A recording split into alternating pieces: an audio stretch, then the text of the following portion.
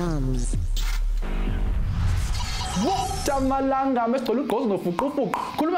Teenagers on a mission, proudly brought to you by the SABC Education. SABC one umzansi for sure. We are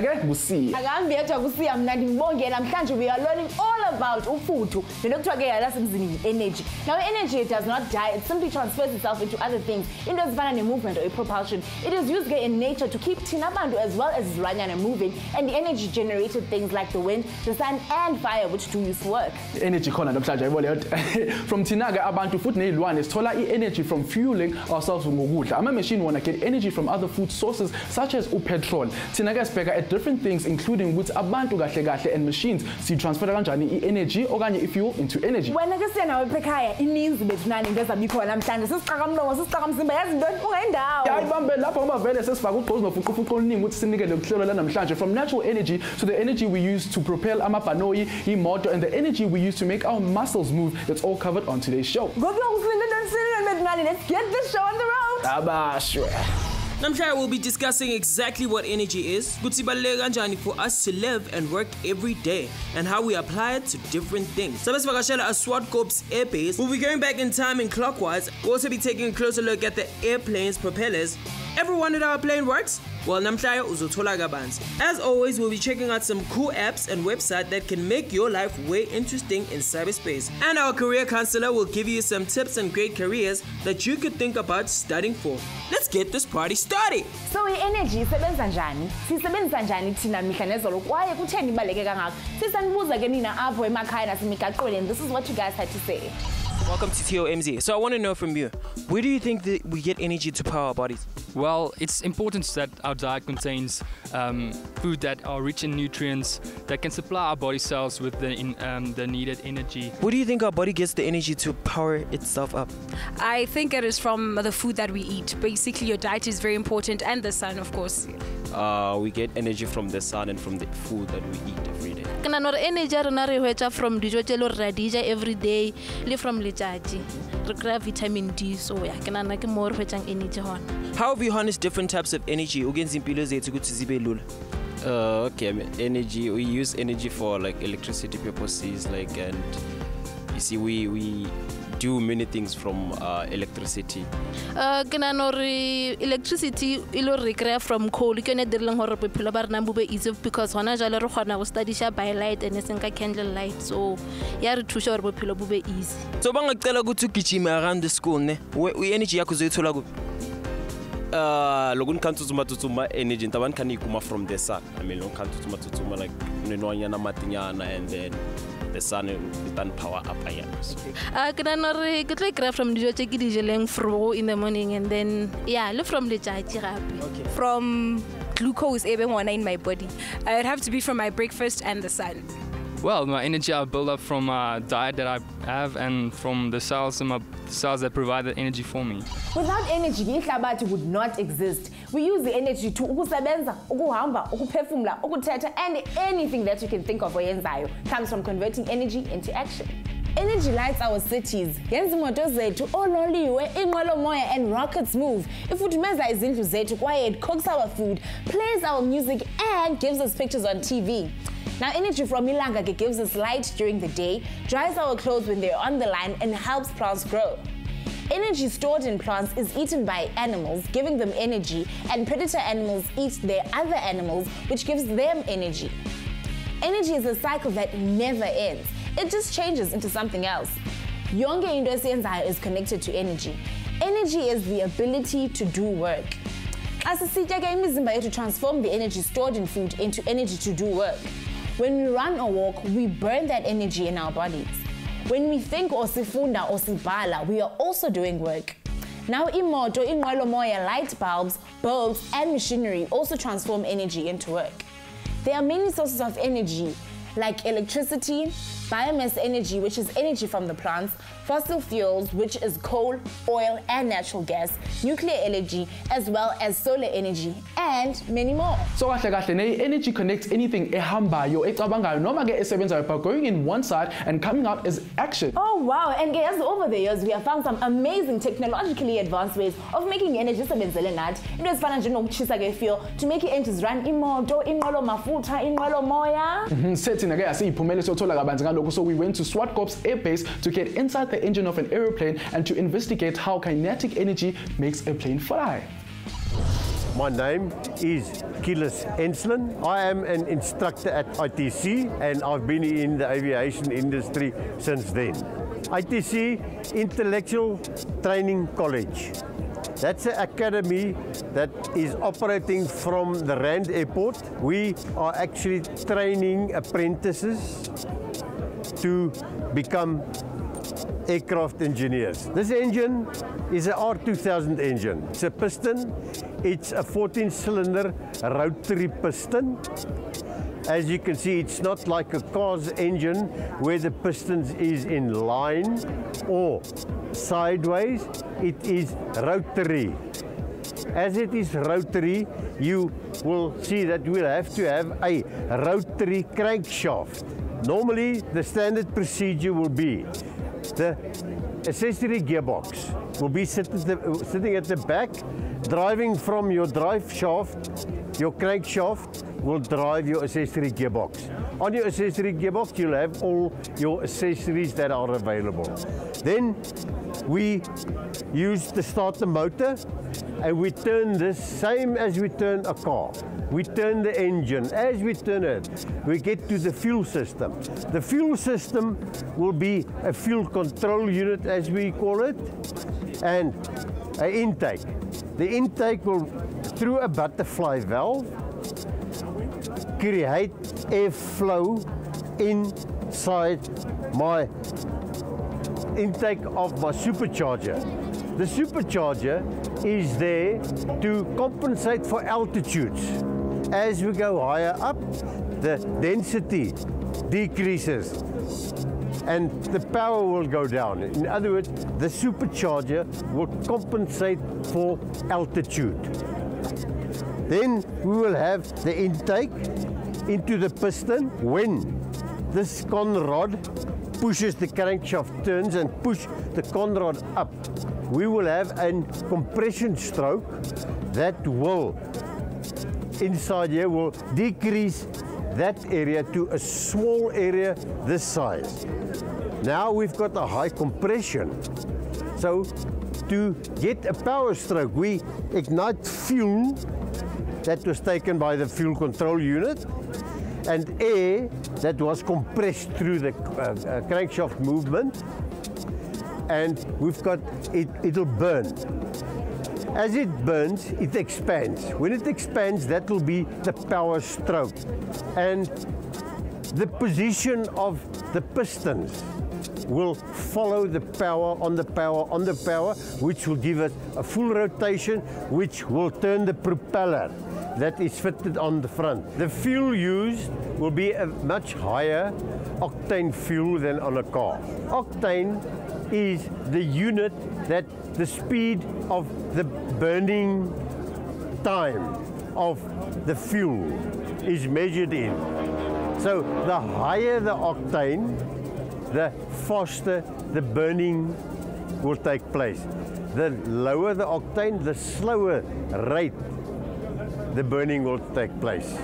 If you use this on your car, you will burn your valves because it burns faster. Fuel has got an unit that is called BTUs, British Thermal Units. The amount of British Thermal Units that we've got will give us the amount of kinetic energy that we've got. In other words, heat energy turned into power energy. If we put 1,000 BTUs of fuel inside there, we will extract 1,000 BTUs of kinetic energy out of it. So the relation between fuel in, power out is measured in BTUs and energy out, shaft horsepower. Ama-engine plane are built very differently to car engines. Ngoba nje, you can't just pull over to the side of the sky if you break down. Sure, wow, Siya. And yet the designs and energy management systems have been developed and perfected over many decades. And yet most planes are also designed to give a maximum energy for as much as 2,000 hours without failing. Because there are no tow trucks to rescue you in the air. Yeah, dude. And again, I'm looking forward to them transferring the technology to cars. I mean, I'm sure that in the future, that's something to look forward to, but there's also more to look forward to right here on the show after the break. We'll be looking at amazing energy and looking at how it transfers to make things move, fly, and work for us. Don't go anywhere. Already got TOMz with one of the most energetic episodes ever up at TOMz. Now namhlanje ke sijonge what energy does for dinner all day, every day, kwaye yonke indawo. Yeah, boy, yes, Bafethu. Now, one of the most complicated and efficient ways, right, we have harnessed the energy is in using flying machines. And phambili ke sike sakhuluma ngokuthi kahle kahle ungena kwibhanoyi sayothola kabanzi ukuthi kahle kahle engine yakhona isebenza kanjani. Injalo kanye ke siya kwaye asimanga apho. Inqolo moya ezi are made up of hundreds of important components that allow them to take us to the air and carry us all over the world without even touching the ground. Asingabosheki isikhathi ake sibone ukuthi kahle kahle lokhu kusebenza kanjani. Sibonile ke in our last segment about what makes an aeroplane's engine tick, and now we're going to take a closer look at what makes them move emoyeni. Yebo, yes, Bafethu. Now asibuyele ngempela siyobona ukuthi kahle kahle where the propellers fit in making sure that planes use energy effectively. Up and away. Good afternoon, I am Martinez Potgieter. I'm the owner of Intellect Training Consultation. We take grade 12 students and we train them to become aircraft mechanics. This is called a PT6 engine. We use the airflow to turn the propeller, to turn this whole propeller. So what does the propeller do? It gives us that mechanical energy to move the airplane forward. So we change the airflow into mechanical or kinetic energy to move it forward. So the propeller part starts here. We have a free turbine. The free turbine is turned by the engine. This engine is called a reverse flow the engine. So the air flows forward. The air comes through this turbine. And as the air turns the turbine, it actually turns your propeller. Okay, it's got a separate unit, gearbox unit here, and it turns the propeller.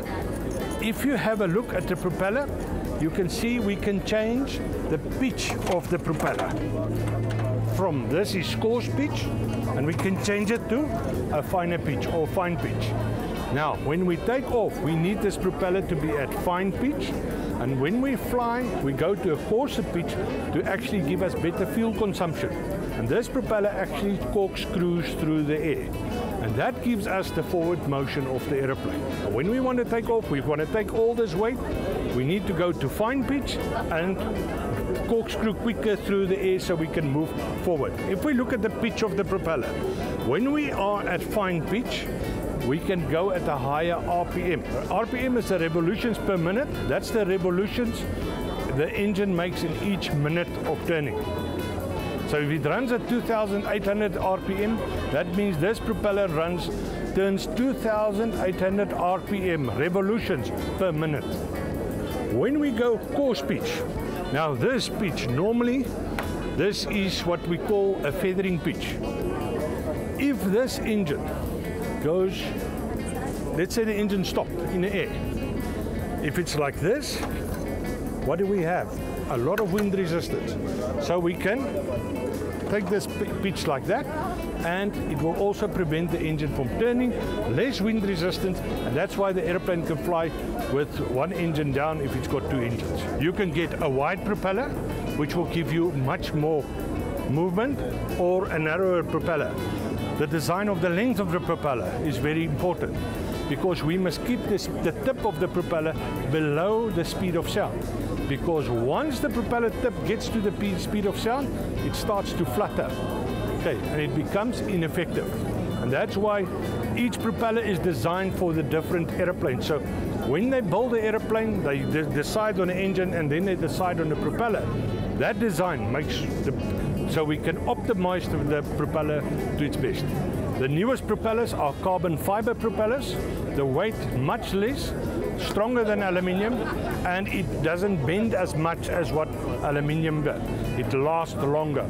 So carbon fiber is much stronger and you save on weight. And with the weight, the difference with the weight is, remember, if this is turning at 2,000 revolutions per minute, you can think if this weighs, the propeller weighs 2 kilograms or 20 kilograms, how much force is on that hub to pull it out. So if I make the propeller lighter, the force on the hub will be less. That's why they're going for lighter propellers. The propeller of the airplane is used to push fast-moving air out of the plane, which propels the plane horizontally forward. Now there's a twisted rubber band empowering the propeller, which stores potential energy.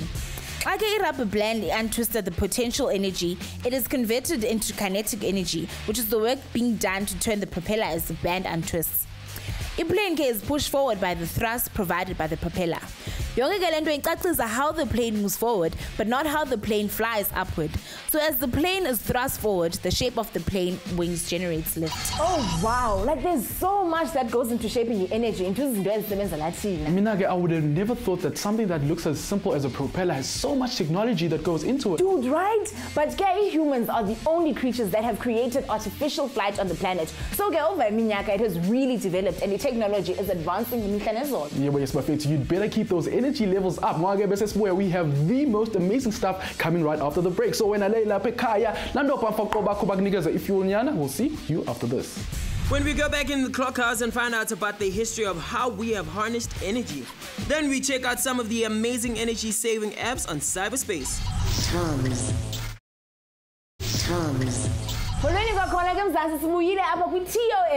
the only place to be for all the science and tech info that you need. And it's brought to you by the also amazing SABC Education app, SABC One Mzansi, the show. Yeah, yes, but now we're energy, something that we cannot do anything without. Only 10% of the energy in a light bulb is only used to create light, and 90% of a light bulb's energy creates heat. Oh wow, and compact fluorescent light bulbs, known as the CFLs on the other hand, use about 80% less electricity and last up to 12 times as long. So if you want to cut down on your energy use, look at the energy saving light bulbs. There are two basic groups of energy, renewable energy being biomass, geothermal, solar, water and wind power, as well as non-renewable being fossil fuels called oil, natural gas and nuclear. Now 3/4 of the world's energy is generated by burning fuels which are not renewable. So once the fuel is burnt, we need to put in more. Yeah, yes, Bafethi, now Satanu we're back to how exactly we've harnessed different types of energy throughout the ages. The very first energy source was ilanga, providing ubushushu as well as ukukhanya during the day. Later we harnessed fire, which was another source of ubushushu as well as ukukhanya. We discovered that the wind could also be used as an energy source too, and we used it to move sails on our boats for transportation and to use windmills to turn water wheels for grinding grain. Earlier in the 1800s, we manufactured natural gas using coal. Now, Gebiko used for street lights in Baltimore, Maryland, and later in major cities like London. For most of the 1900s, oil and natural gas were our main energy sources. Umbanege was used more in the late 1900s, from about 1945 to now. Recently, nuclear and solar energy, along with amanzi and wind, have played a larger role in the production of energy. Also, in 2008 to 2030, world energy consumption is expected to increase more than 55%, which is why gay alternative energy sources like solar power are being seriously investigated. Imagine being caught in the world's biggest blackout. I mean, on August 14, 2004, when a massive power outage occurred across the North US and throughout Ontario, Canada, affecting about 50 million. Yo, wow, and according to Google, the energy it takes to do 100 searches on a site is equivalent to a 60-watt light bulb burning for 28 minutes. So the next time you're online, what we think? Online, let's head into the magical world of cyberspace for some amazing energy-related apps. Sebenzisa energy every day, like the lights to cell phones, fridges, or just about anything. The Home Energy app keeps track of all the energy and can help you cut down on your home energy use and cost. How about that? If you want to keep track on the bigger picture, go into load shedding app, loadshedding.co.za, an app that will send you notifications every time there is load shedding schedule for your area. How about that? And if you want to keep track on your personal energy usage, you can ngokusebenzisa My Earth app. That plan iyakunceda to monitor your everyday energy use and reduces your carbon footprint so you can contribute to more energy efficient society by tracking your carbon savings. Now there's a whole world of energy out there and we need the energy to ukusebenza. Now choosing the right career might take a bit of energy, but we don't overdo it. To make the right decision. Check this out. There's a great demand for solar technicians who understand how to harness and store the power of the sun for us to use in our everyday lives. There are many training courses all over the country. Just Google it. They range from a few weeks to a few months long, and a basic understanding of electricity, problem-solving techniques, and an ability to work a basic handheld calculator is enough to start learning more about this field. Solar technicians are high in demand, and if energy is your passion, then it is definitely a career worth exploring. What is it like doing the job every day? From the guest on today's show. Check it out. If you want to follow a career in aviation, the right place to start will be ITC. That is where we can take you from the school, straight out of school. No experience is needed, nothing. The only thing you need is a grade 12 plus matric, plus maths and science. After 30 months, you will receive a technician certificate with a red seal on it, stamp. After 2 years experience in aviation, we will for free offer you human factors course, cats and cars course, basic gas turbine and basic airframe. That is what you require to be a fully licensed maintenance aeronautical engineer.